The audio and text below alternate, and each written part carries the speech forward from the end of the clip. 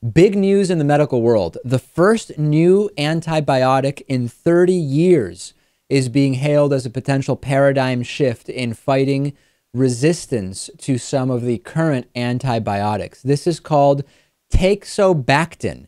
It has been found to treat many common bacterial infections such as tuberculosis, septicemia, etc. It might be available within 5 years. For people who aren't aware of why this is such a big deal, and I know a lot of people are not, we've talked about it a little bit, mostly on the bonus show. Although there are over 100 types of antibiotics, maybe even more, there are actually only a few types of antibiotics. You have the penicillin family, you have the cephalosporins, you have the marcolides, you have fluoroquinolones, sulfonamides, tetracyclines, and aminoglycosides.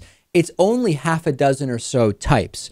And you can build resistance to an entire type or partial resistance to an entire type by being exposed several times to one or two or three individual antibiotics. And if you have a negative reaction, an adverse side effect to one antibiotic from a certain type, you may have a varying severity of reactions to many of the antibiotics within that type. So while it seems as though there are many antibiotics, there are really only a few kinds, and there has been significant concern, Lewis, that aside from all of the medical advancements with regard to treatment of a variety of diseases, that a big kind of drag down factor in terms of health going forward in the next 10, 15, and 20 years would be increased population resistance to antibiotics because no new types had been developed for 30 years. So this is pretty significant news.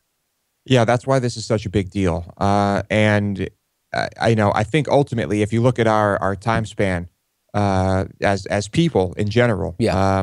it really, and you look at medicine, it's really not going to take us that long to become resistant to those antibiotics that we're so familiar with right now.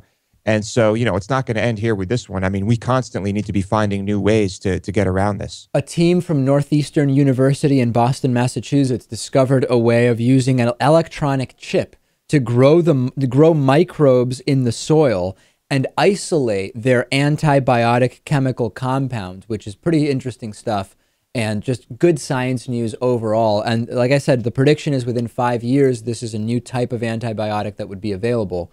We will see if that happens.